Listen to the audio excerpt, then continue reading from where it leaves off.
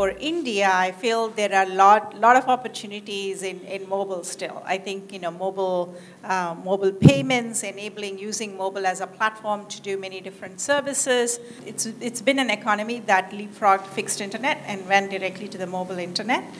So I think we can think about many different applications, right? The other opportunity for India is actually to think about how education and healthcare can be done better, right? Not just the content, but the access point of view, and how we can actually enable broader sets of the economy to have access to different healthcare solutions and education solutions.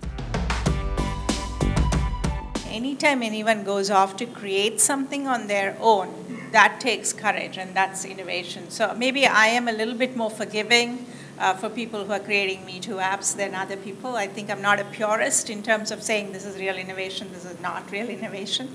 I think anyone who has the courage to say, listen, I'm going to bootstrap this and I'm going to work on this and I'm passionate about creating something in my book is an innovator. And so I respect that in people. And it may be a copycat solution, it may be something that you're emulating another model that's successful in another model, that's okay. If you're a first-time entrepreneur and you're trying something to do on your own, even if it's copycat, there's a lot of things you'll learn, and it's good learning to do that. Now, having said that, I feel it is, like I said, I feel it's a great time in the industry where many things are changing. The IT models are changing, the consumption models are changing, the access to technology is different now.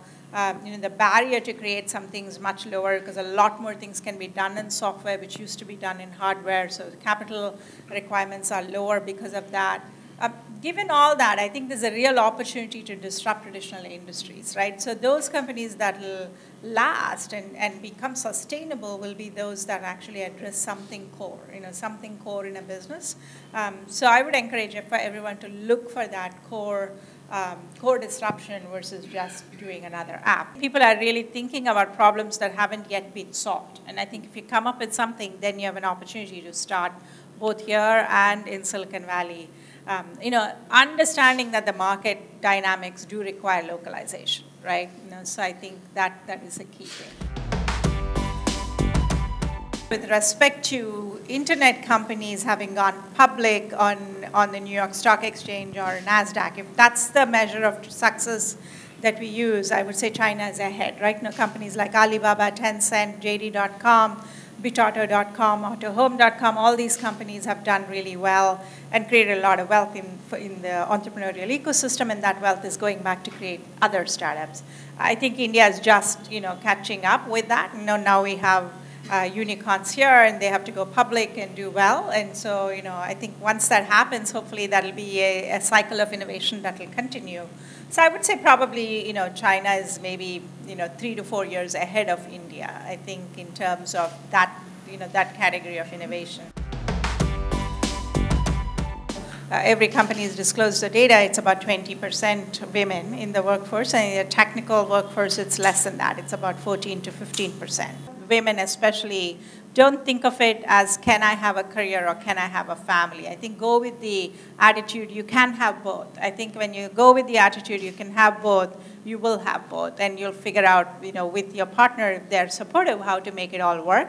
But if you go with the attitude that I have to choose one or the other, then it becomes a struggle, right? And you're going to be forced to make decisions prioritizing one or the other.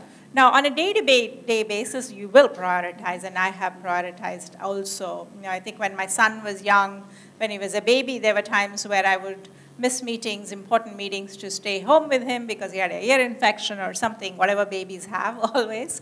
But as he was growing up, I think you feel more comfortable that they're fine at school. It's okay if I don't go to one parent-teacher meeting because I have an important customer engagement. So I think on a day-to-day basis, you do prioritize, and you have to prioritize, but everyone prioritizes that, right? Men prioritize that, things as they work too, and it's no different for women. So I think if we go with the attitude that, I don't know why this question gets always asked. Men never get asked, are you going to choose your career or be at home? But women are always asked this. And so I think because we're asked that, we feel we are forced to choose. And I think we shouldn't be forced to choose. I think we should be able to say, I want to have both, and I'll be successful at both, and you will be successful at both.